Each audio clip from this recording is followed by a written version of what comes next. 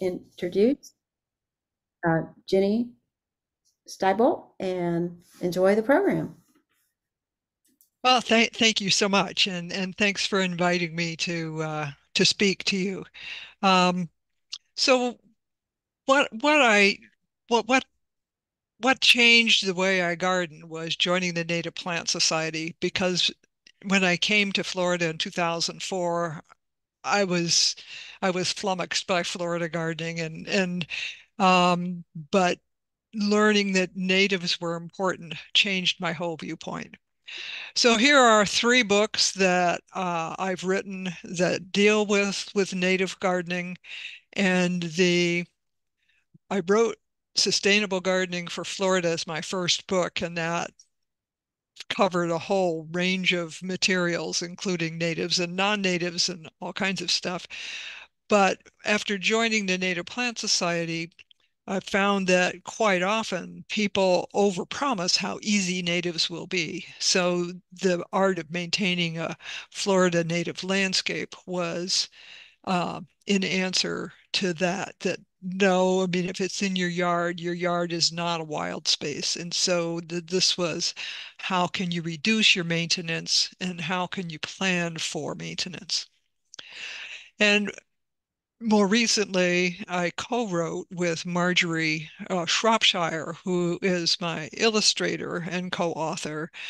We did a step-by-step to a Florida native yard in answer to Doug Tallamy question that somebody asked him, and he was presenting in Florida, and a woman said, "Well, I have a small Florida yard, and how do I get started?" So that's where that book came from. So I'll be talking a little bit about why natives are important, how to get started, and how to plan ahead. And I have this meme that I created, this gallery of red, white, and blue photos, trying to change the narrative on natives and that it's not strange that these are all American native plants. And so I often post this on the 4th of July, just to get people thinking about what belongs here. Now, we have been programmed as gardeners.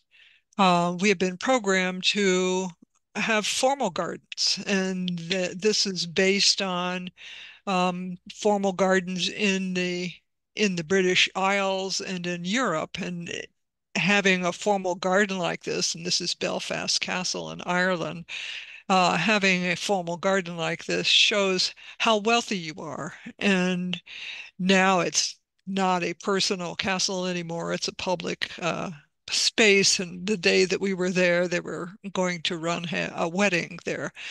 But the garden itself is a very high maintenance garden. And we are supposed to take this as an example and put it in our yards. And we are often given choices like this at a big box store. So you've got a whole bunch of relatively inexpensive flowers in full bloom, and then you plant them in your yard. And then as soon as you do, they may grow some, but as a botanist, I can tell you that these plants have fulfilled their life plan. They have grown, they have germinated and grown and produced flowers and seeds. And when you take them home, they may or may not live for very long. And so then in a few months you replace them with something else.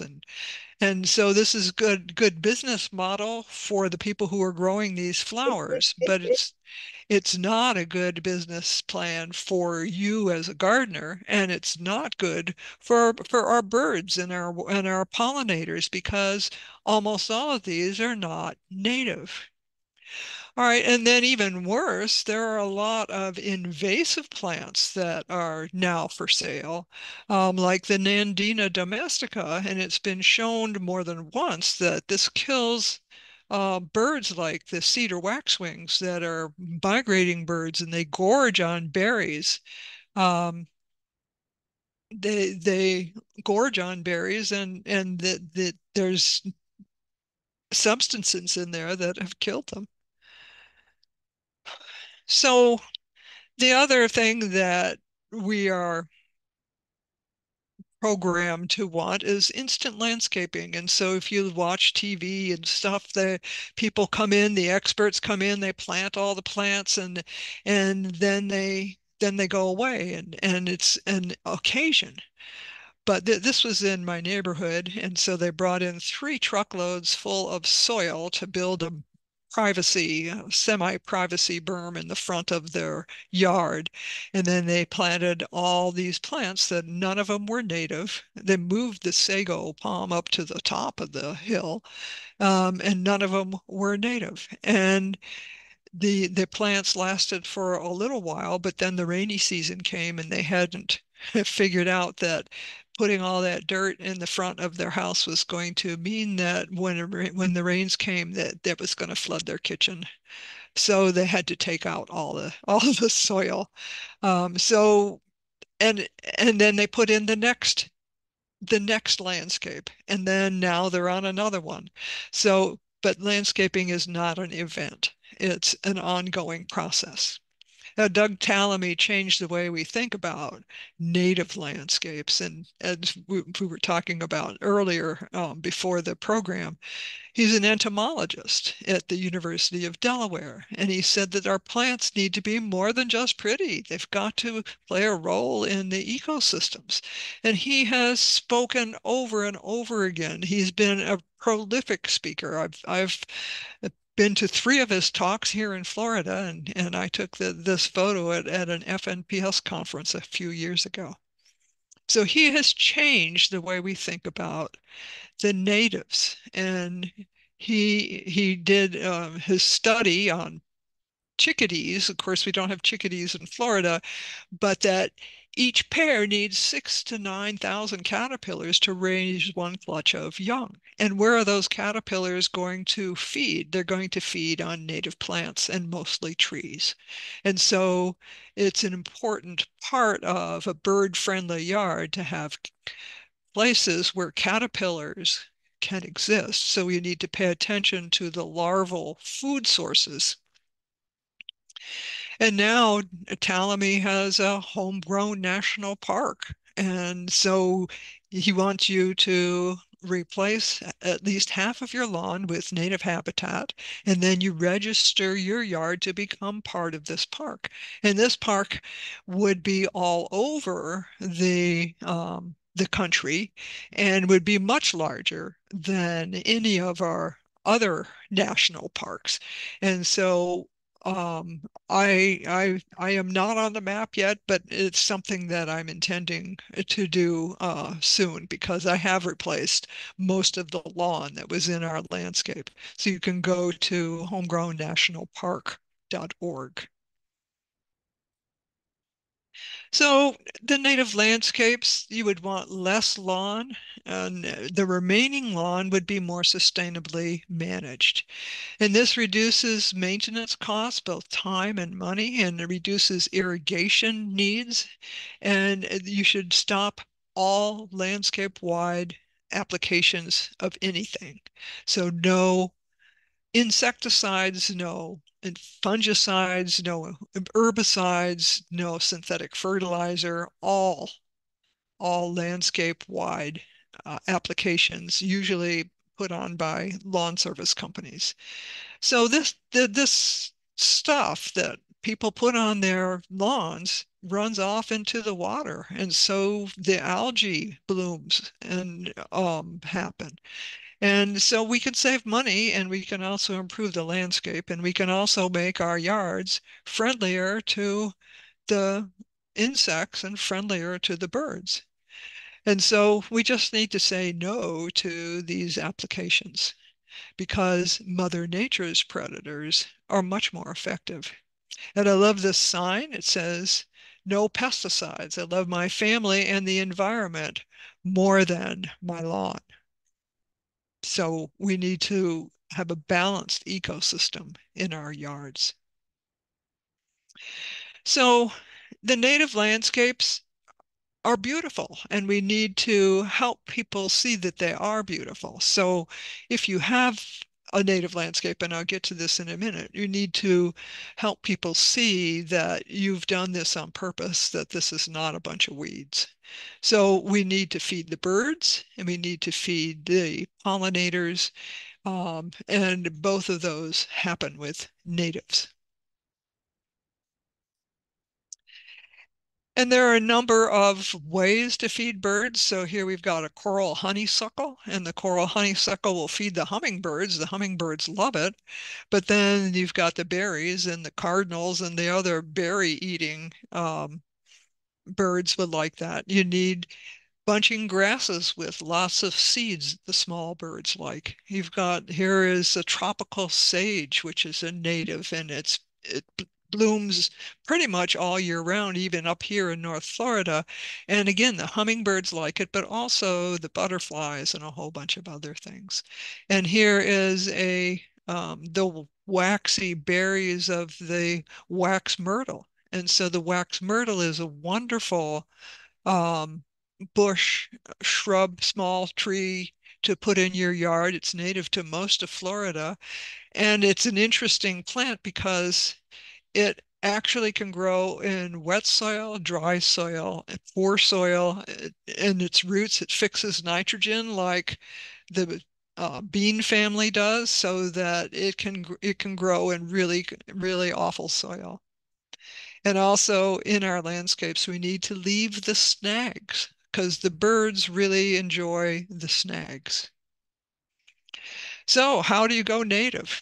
Well, the Native Plant Society in Florida, we're very fortunate. We have a wonderful society, and you can choose natives for your county using the tool on the FNPS website. So if you say fnps.org/plants, then you can say I'm in Orange County and I want pollinator plants or I want trees or whatever, and it'll give you a list of plants that are native to your county.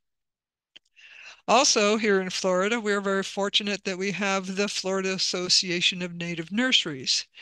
And you can go to plantrealflorida.org to find a nearby nursery, or to find a plant that you want. So you can put in that you want tropical sage or whatever.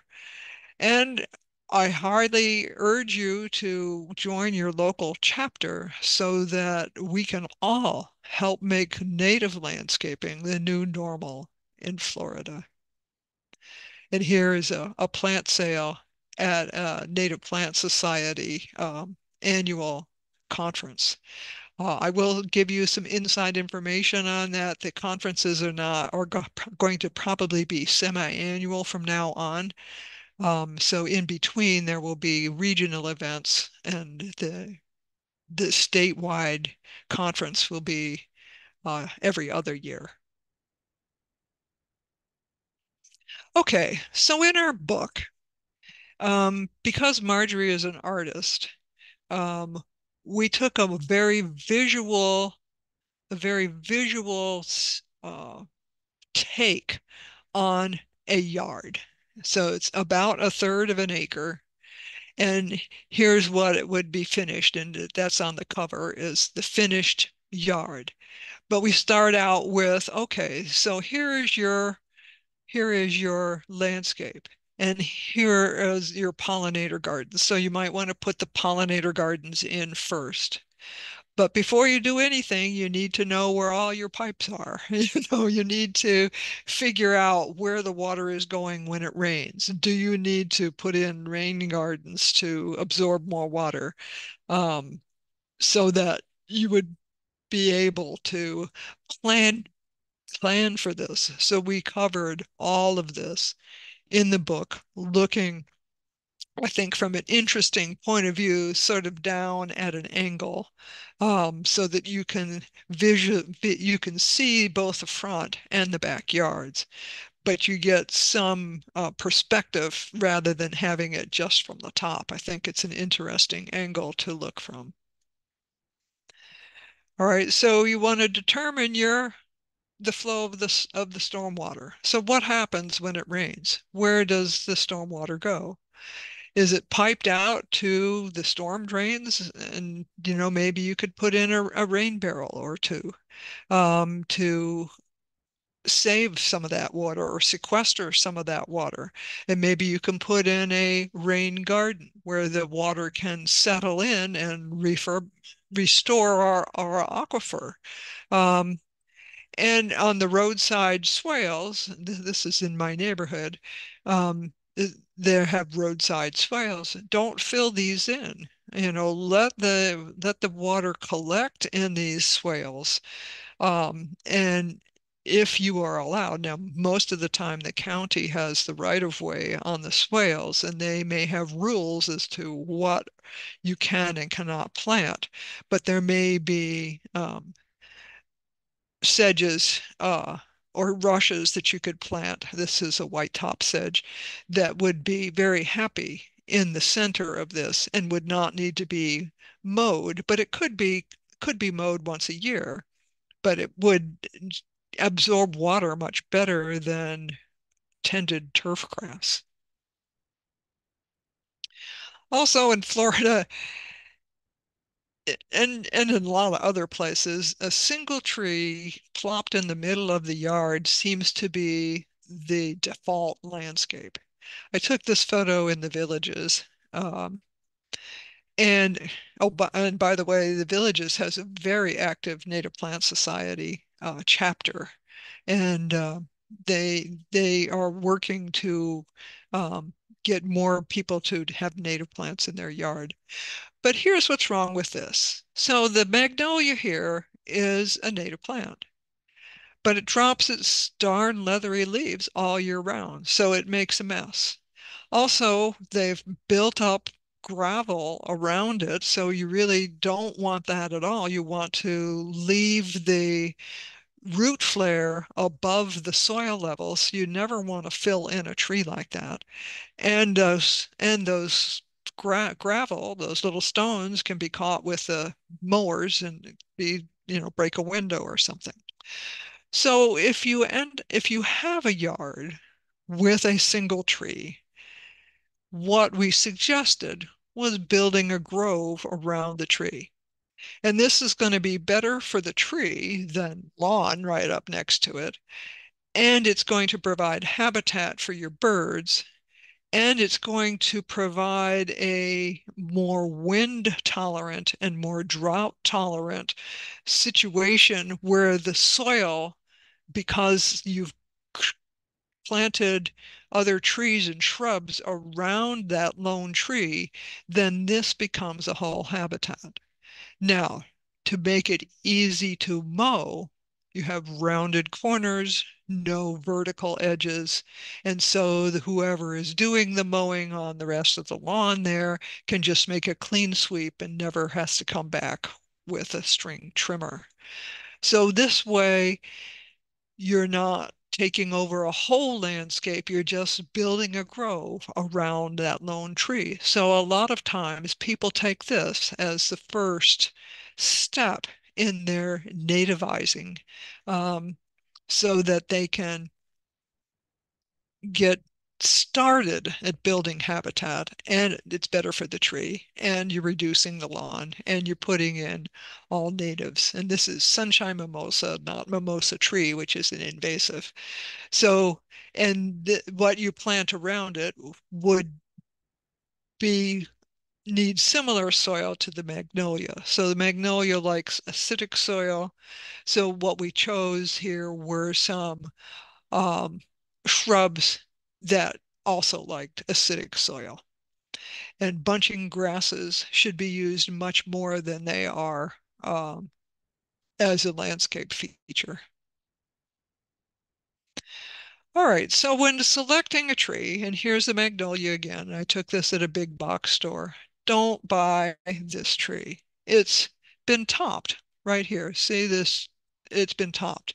And so there are three headers now, maybe four if you include this one. It's been in a container for too long. It's about 3 inches in diameter at 6 inches above the root flare. It's pot bound. The roots are going to be going around and around, and it costs a lot of money. And because it's so large and because it's been kept in a container for so long, then it's the chances of it actually uh, adjusting to a new location are not that great. Now, if you're buying container grown trees, you need to rinse the roots. And this is against all of the other advice that you have ever gotten, but this has been shown by Linda Chalker Scott, and her website is informedgardener.com. And what you want is to get rid of all that rich growing medium from the tree, from the tree's roots. You want to straighten out those roots, and you want to have a bare root being planted, because what you want is for the roots to spread out. You want them to spread out. And if you have that rich container soil in the roots are going to continue growing in that over-rich medium. Probably got fertilizer balls and all kinds of fertilizers that have been put in there to keep the damn tree alive. All right, and then the tree is eventually, if you leave the coiling roots, it's going to choke itself. So this is tough love. It's tough on the tree.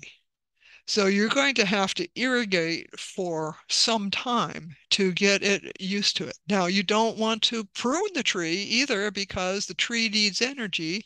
And where does it get the energy from? It gets the energy from its leaves. And so the old advice of chopping off half of the tree so it doesn't have so much to support is exactly the wrong thing to do. So if you need to prune to have a better shape or whatever, wait at least a year before you do any pruning. Build a berm around the the planting hole so that when you are watering, that the water stays in the planting hole.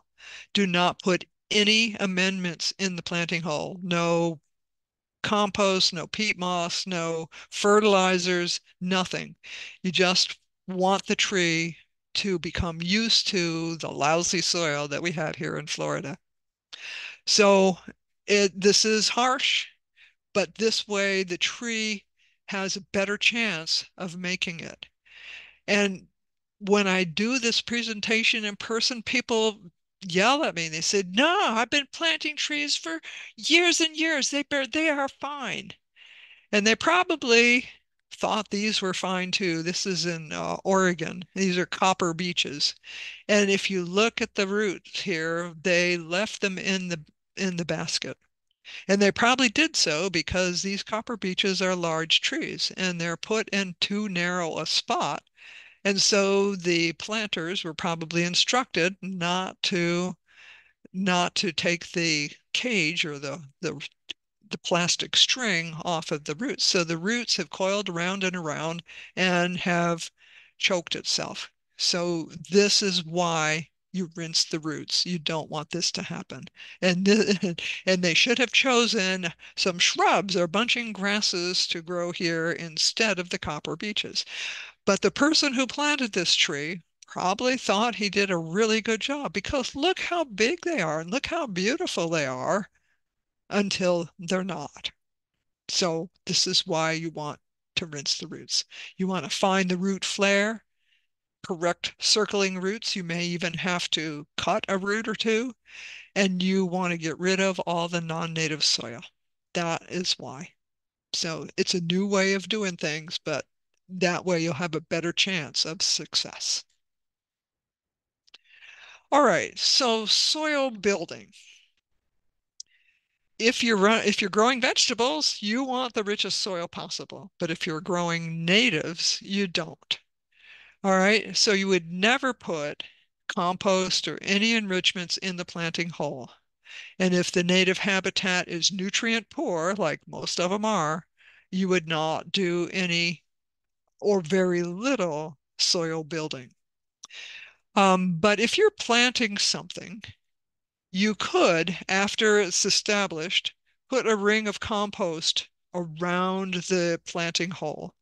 Don't dig it in. You could put mulch on it, And by the way, mulch does not touch the trunks of trees.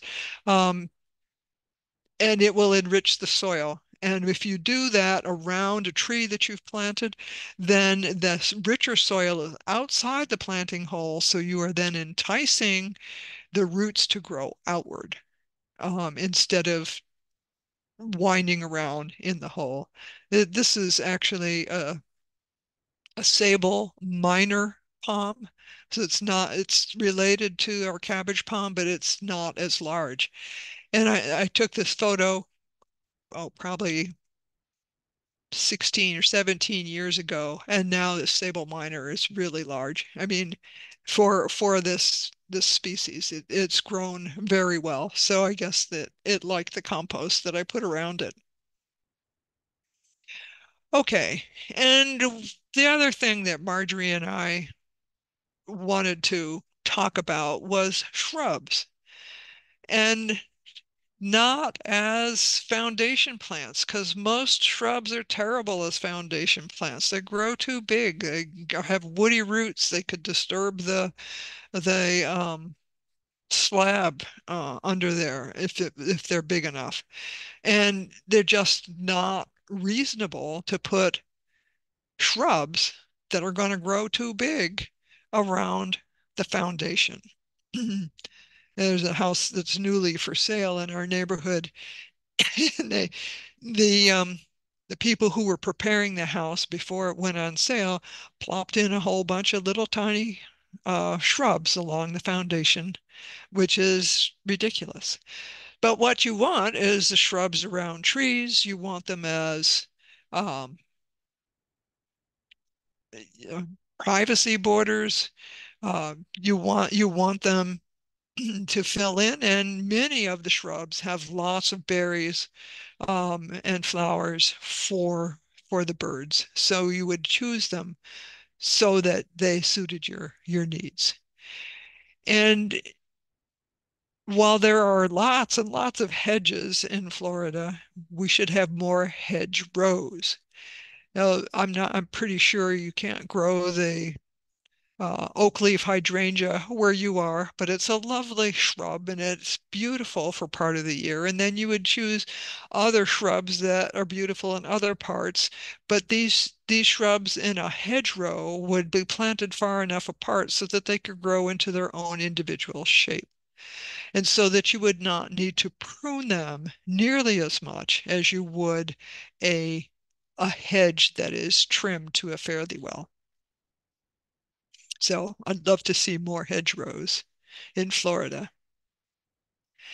And this is at the University of North Florida.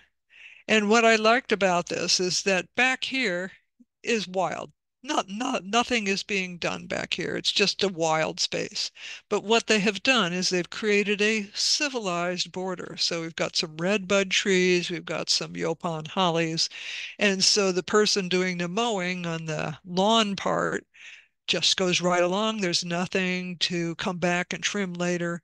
And while I wouldn't recommend red mulch like this, it does make a civilized border. And when you have native landscape, having a civilized border shows your neighbors that what you're doing is on purpose. Whoop, yeah, freedom lawns. Okay, so I talked before about stopping all landscape-wide treatments. So what happens when you do that is that you end up with a freedom lawn. It's free from fertilizer, free from insecticide, free from fungicides, free from herbicides. So it's going to be filled with plants that are not grass.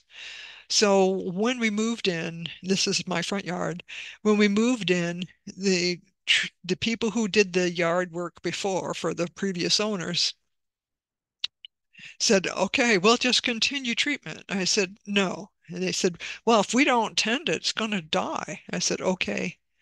And part of the lawn didn't do well. So I took out a whole part here and put in natives over here, and I put in a mulch path where it was too shady and there was too much traffic along the side of the house. So I took out that part of the lawn. But if you look at the lawn itself, it's filled with other kinds of plants. Here's a St. John's wort. It's a shrub. So oftentimes I dig these out if I want them. I've got rain lilies, I've got asters, I've got toadflax, I've got other plants, I've got um, frog fruit, I've got all kinds of different plants, probably 50 to 100 different kinds of plants that grow in my lawn. Now, the lawn is only about half of what it was, but, and there's still some St. Augustine in there, but it's a bunch of other kinds of things. So what I liked is that a freedom lawn is at least a label so that somebody says, "Oh, your lawn is filled with all kinds of stuff." Oh, yes, my lawn's a freedom lawn. It's good to have a label. All right. This is in 2005, I think. That this tree here we lost in a hurricane in 2004. Yeah, we moved to Florida in 2004. We had four hurricanes that year. So I called this the shady triangle. So there's some couple of sweet gum trees over here. It was a bigger tree that we lost during the hurricane, and I decided that I would just take this out of the lawn. And over here we've got our septic tank mound, and what we have is a meadow on top of that that gets mowed a couple times a year, and that's it. So most of the time it's a meadow. All right, so um, in a few years, it ended up looking like that. I had planted both uh, Magnolia grandiflora, a southern maple, a southern magnolia, and a sweet bay magnolia next to each other. I planted some bunching grasses. The goldenrod planted itself. And by the way, goldenrod does not cause allergies. It's insect pollinated. Its pollen is too heavy to travel in the air. You will never end up getting hay fever from goldenrod. Um, so a lot of this volunteered. Here are those sweet gum trees that were there before that were much thinner back then. And again, here is the meadow on the septic tank mound. And then more recently, here it is again. So the magnolia trees are much larger. I've got my Fakahatchee grass here. I've got ferns that have volunteered and some grapevines and some other stuff. Um, so it ends up now being a natural area where it was lawn before. And again, here is the meadow on top of the septic tank mound. All right. So when you have a lawn, a mowed part, the edges are the part that is most noticeable when you have a wild part. Okay. I wrote a whole article on this area. This is our front meadow, and it used to be St. Augustine. It had it all St. Augustine out here. So I have a whole thing, a retrospective from lawn to woods. But what you want to think about is the edge. So again, we want a nice round, smooth, clean edge, no vertical surfaces. So when my husband mows the lawn with his rider mower, he just goes right around. That's it. He doesn't have to come back and trim. He doesn't have to gee and haw. And there's a path here in the woods along a pond. Um, and again, I have a whole article on how this was developed. It was a meadow at first, but then we stopped taking out the trees and then it became a woods. But still, and I've been taking out more lawn. So there's beautyberry here. And then now the lawn is another 4 feet of it is gone at this point. So you want to reduce the edges. You want to make them easy to mow, and you want to make it look like you did this on purpose. So I have my Elliott Love grasses here that show the edge at this point.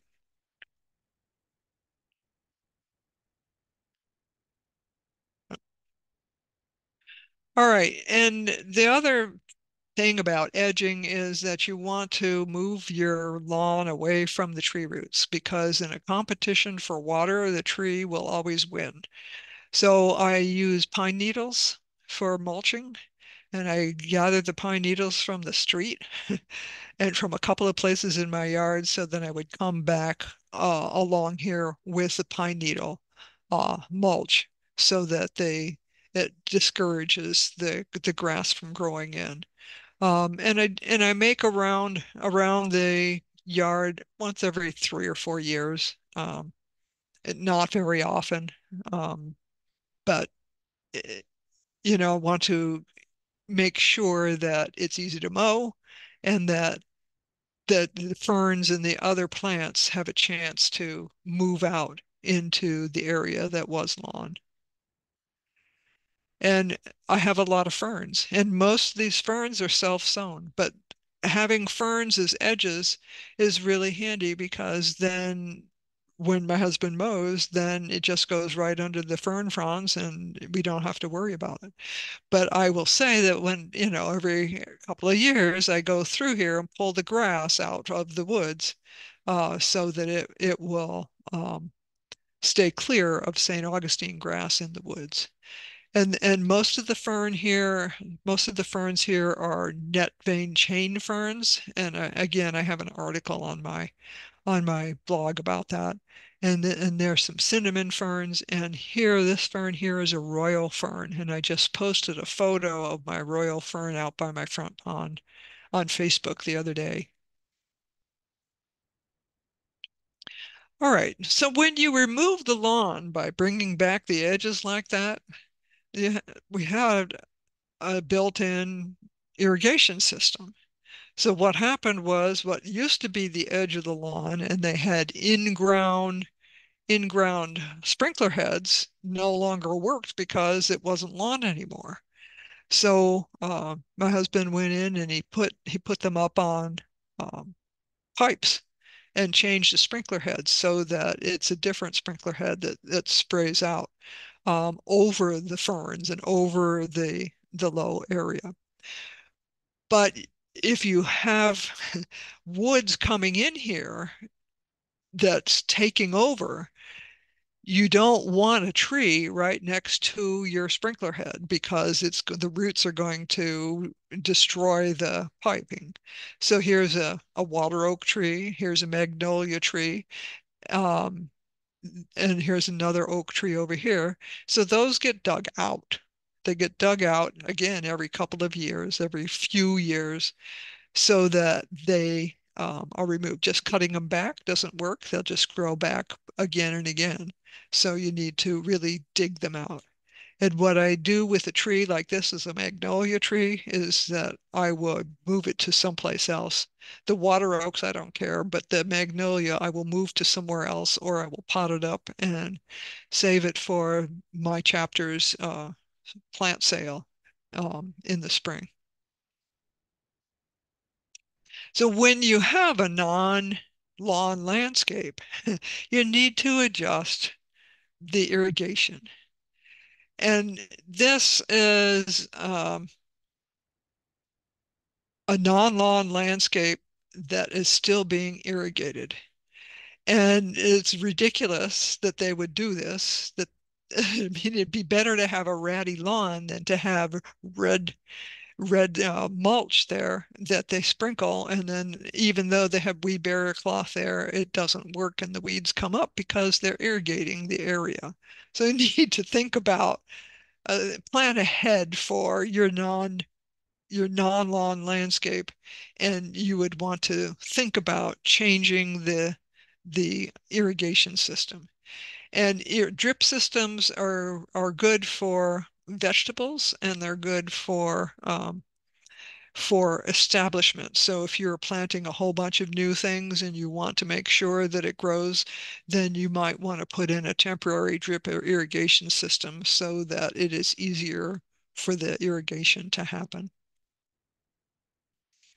All right, so here's a story of a self-sown beautyberry fern, and it needed help. This is in 2013.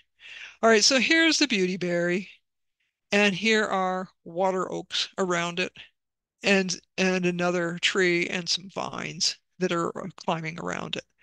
So I took them out, leaving just the ferns here. that year. The next year,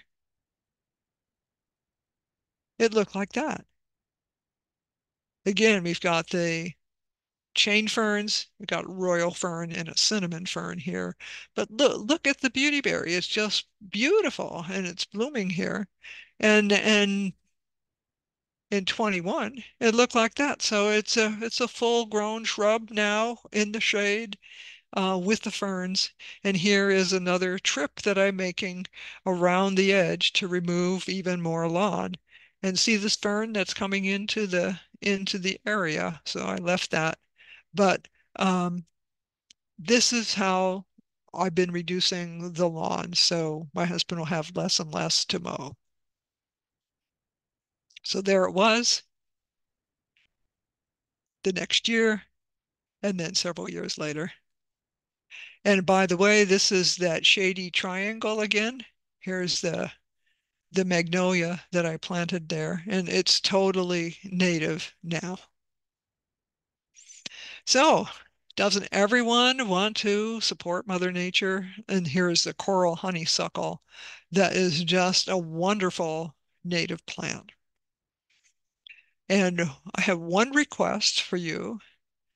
Um, Marjorie and I put together a 10-minute um, PowerPoint presentation that you can download from the Native Plant Society website. It's under resources, under downloadable documents, and it downloads as a PDF file. But if you open the PDF file, then it has a link to the PowerPoint. So this is actually a front yard in the villages. This is Steve Turnipseed, if you know him. So this is the frog fruit and native hollies and all native yard in the villages, and it's civilized. And so even though it's an HOA, that he um, he can get away with it in the villages, and there are more and more people who are doing the same thing so that they do not have poisoned landscape in their yards. So thank you very much. This is my presentation, and do download that. Show it to people in your HOA, garden clubs, anybody you can talk to. Thank you, Ginny. That was great. Yes, thank you. You're welcome. Okay, I lost my. There we go. Delcy Rodriguez asked, how do you deal with the homeowners, like issues that come up with your homeowners associations? What is your recommendation? Well, for one thing, download my PowerPoint so that you can show them why native plants are important. But the other part is that you need to, in a homeowners association situation, make it look like you did this on purpose so that you would keep a civilized front yard that has a pathway through a meadow, or it's got a bench under a shade tree, or it's got bird feeders and orchids or whatever, that it shows that it's not just a pile of weeds. And the other the other thing to do is there are several signs that are available. It says native yards, bring this landscape to life, that you can buy from the Florida Association of Native Nurseries. If you go on their website, you can buy. I think they have at least one. They might have two now. Metal signs that you can buy that says their native yard. This is a native yard and it supports wildlife. Yeah, and she was also commenting that they have a list of the shrubs that the only certain shrubs are allowed, and that if you don't plant them, they will fine her. So she's saying it needs to be at the state level, but is there a way we can adjust? I think actually even Deborah might be Doesn't your homeowners, didn't you work with them, Deborah, to change some specifications?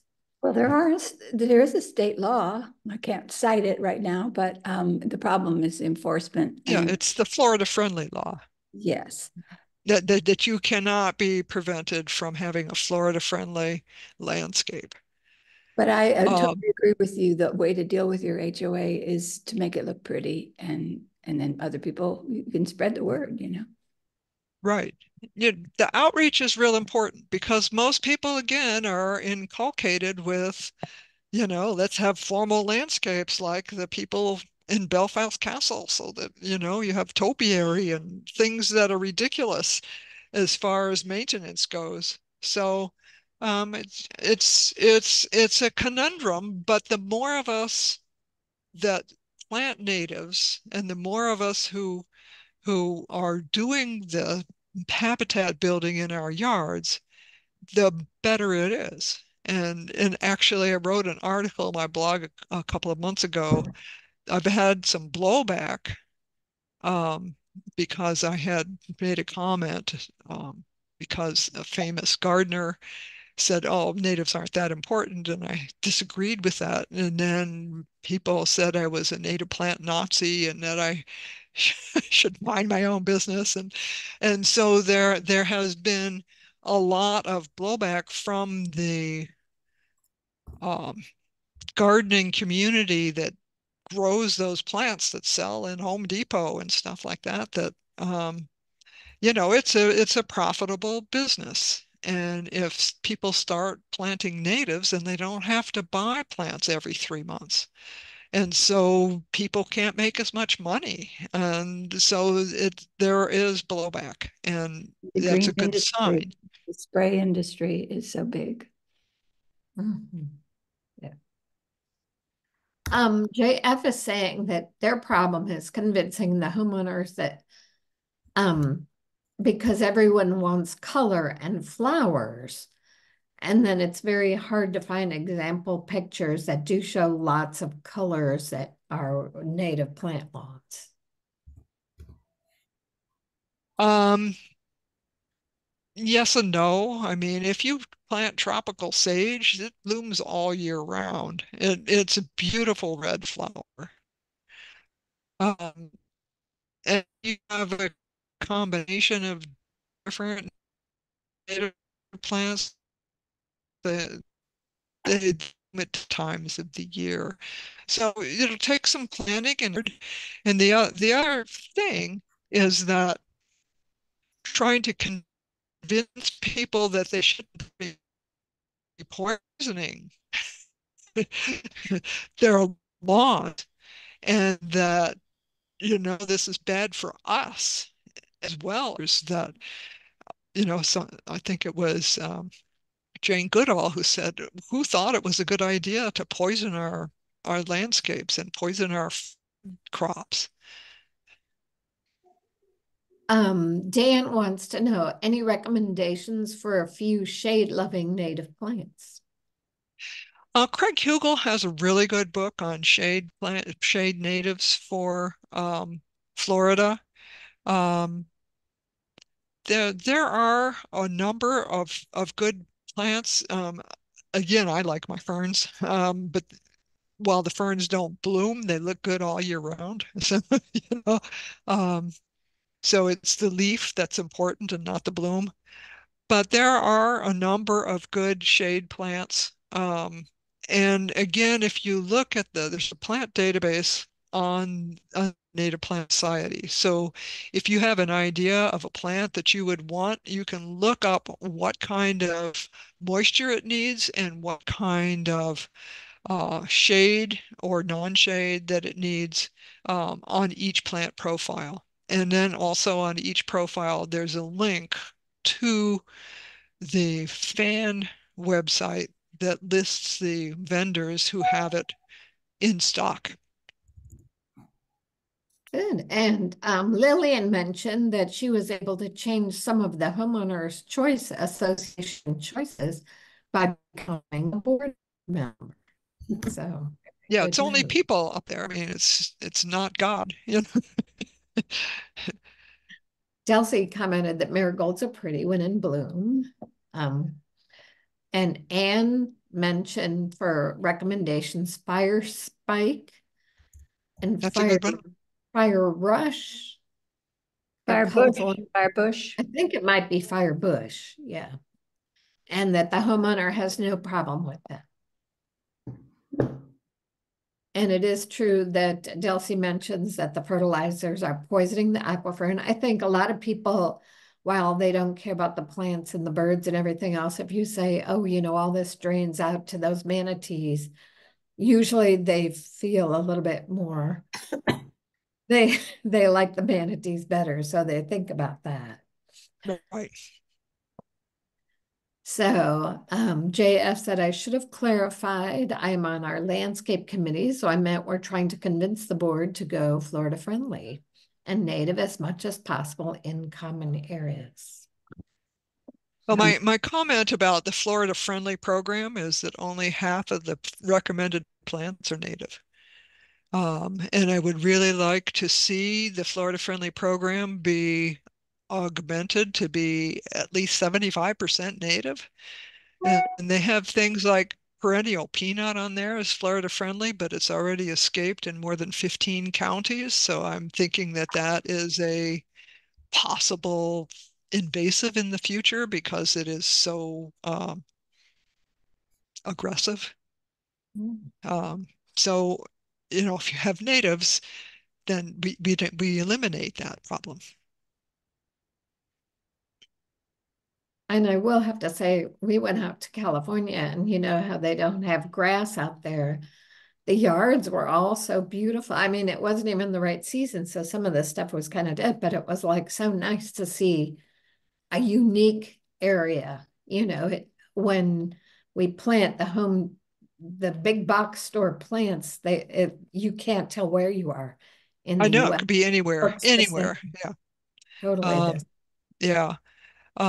There in Alachua County, the county there was paying people to take out their yards, their lawns. Oh. So the Department of Environmental Protection was actually um, paying some of the cost. They would split the cost with the homeowners to remove the lawn. That's forward thinking.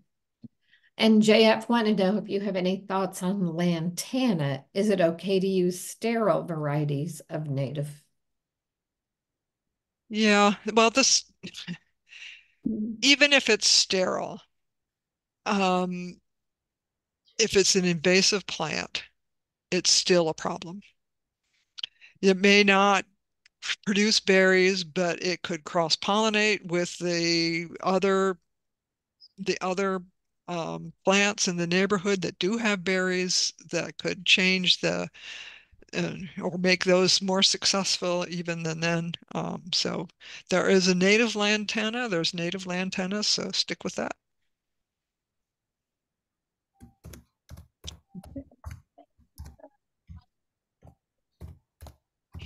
Okay, any other questions? I love that you plugged the Homegrown National Park. Yeah, well, it's interesting because it was actually a woman who approached Doug, who organized the whole thing. She had recently retired and was looking for a project, and so she created the website and created the whole thing. And so he is the face, but she is the one that's behind it. And then there's another woman who's actually rewritten his books for kids. So I'm very impressed that he is Moved from academia. open to that. Yeah, he's open to other people helping his cause. And I think the Homegrown National Park is a wonderful concept. And it was somebody who had heard him speak and said, but you need action. You can't just be talking about this. You need something that people can do.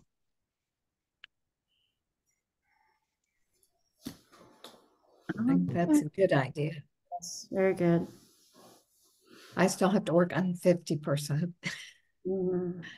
So we'll put the link to download that on the YouTube channel when we post this and Okay. continue the education. Yeah. Okay, good. Well, Yeah. again, thanks so much for having me. I'm pleased to be able to do this and keep up the good work. Thank you. And JF also said, how about bringing it into schools? Are there any official programs or ideas to do this? And Kathy, you work in the school, so maybe I that would. haven't, some schools are much more progressive than others with this, so. And I think I did go to the Green School Expo, and Orange County is picking a school that they're going to try to switch over to natives. Oh, So, wow, we're gonna do a makeover. That's really good. yeah. So Yeah, yeah. hopefully that will be a success. And if they can show the benefits, all other schools will do it. So, Mhm. That's right. Yeah. You've got to get it started. Yeah. yeah. That's good. Very true. All right. Well, we appreciate everyone coming, and we look forward to next week. And everybody have some happy gardening. Yeah, time. yeah. And go out Good and time of year. look at things. Hot. Yeah. Yes. And there's a lot of native plant sales coming up. We'll have to post about. Right, yeah, there's the Lou Gardens one is early next month. Yep. Yeah, good one. All right. Thanks again, Ginny, and thanks everybody. Hey, everybody. Thank you. Have a good night. You too. Bye. Bye.